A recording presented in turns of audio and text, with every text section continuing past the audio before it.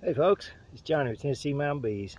Out doing a little weed eating on some fence rows today, and saw this snake laying out here. At first I thought it might be a black rattlesnake that somebody ran over, but it's check it out.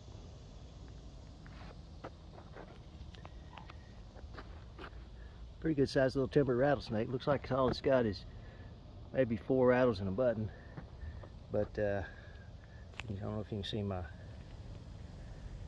eyes over there, but that's the way it looks like it was headed, coming from over here around my sunflower patch in this direction.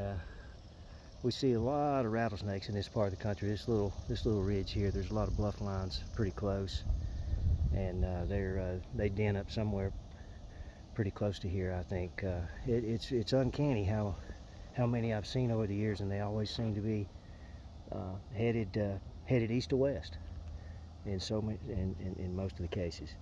I wanted to share that with you guys, and so be on the lookout when you're out in your bees, because these babies are crawling around, and I've found these timbers to be really docile unless you get right on them.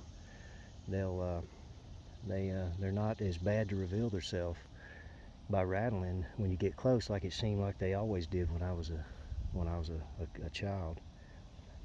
Anyway, beautiful snakes.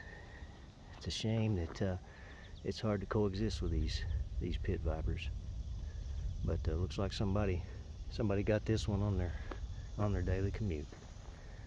Anyway, thank you all for watching. It's Johnny with Tennessee Mountain Bees. Be on the lookout during dog days, because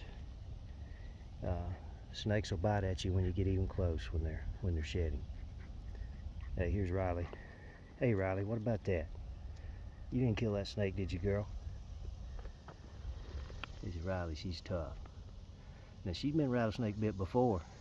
She laid around for a few days, and her head was about the size of a football. But thank y'all for watching.